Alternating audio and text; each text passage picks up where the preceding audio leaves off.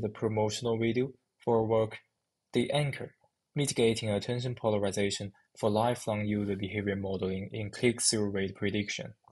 I am Hongzun, and I am a student at Tsinghua University, and this work was done with recommendation algorithm researchers at Kuaishou Technology. Here is a background of our work.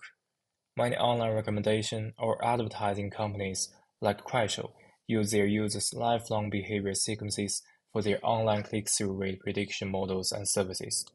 Attention-based models, especially meta-head target attention, have been proven to be effective in aggregating behavior features given a certain target item.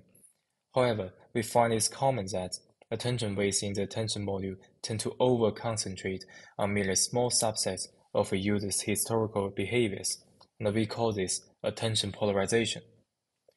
To analyze this phenomena, we propose two metrics, anchor rate and attention entropy, to quantitatively measure how polarized the attention weights are over samples of a certain user. The result turns out active users have more frequent polarized weights. The frequently polarized weights could make the model fail to capture a user's diversified interests, and harm the learning of behavior embeddings as the gradients on these features are nearly zero. To solve this problem, we propose two modules.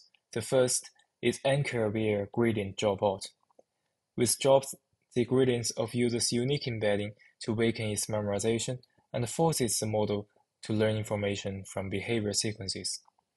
The second method is target-aware attention anchor, which provides a learnable pseudo-behavior to offload excessive weights of the attention module, and the degree of offloading is relevant to the target item.